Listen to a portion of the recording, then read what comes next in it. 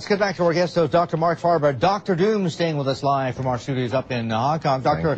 Faber, let's start clearing some emails because they're starting to back up. We've got a lot of people writing in wanting to ask you questions and to talk to you. This is Tyrone writing in from Missouri. He says, in the long run, don't you see inflation going through the roof in America and the dollar collapsing? What do you figure? Well, we have different economic schools. We have the Austrian school, the school of rational expectations, monetary schools and so forth. In the US, we have a totally new school, and it's called the Zimbabwe school.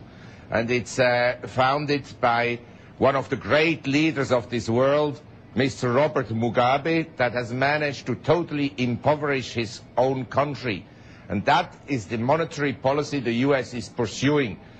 If something goes wrong, print. If it doesn't get fixed, print more. Okay. If it then goes even worse, print more. Okay, hold on here. You're not talking about 200% inflation, hyperinflation, are we? Well, not yet, not yet.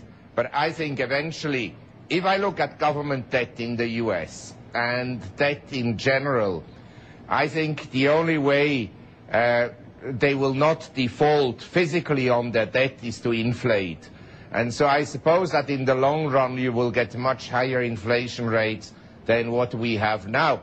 The problem being that I don't see how the Federal Reserve will ever again increase interest rates to a level where they will be real.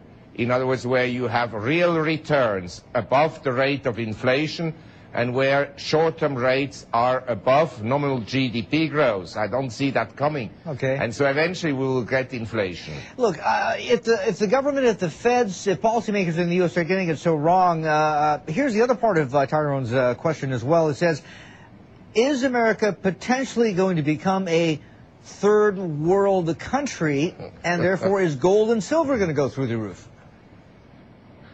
Well, I wrote 2 years ago a report entitled, Is America Becoming a Banana Republic?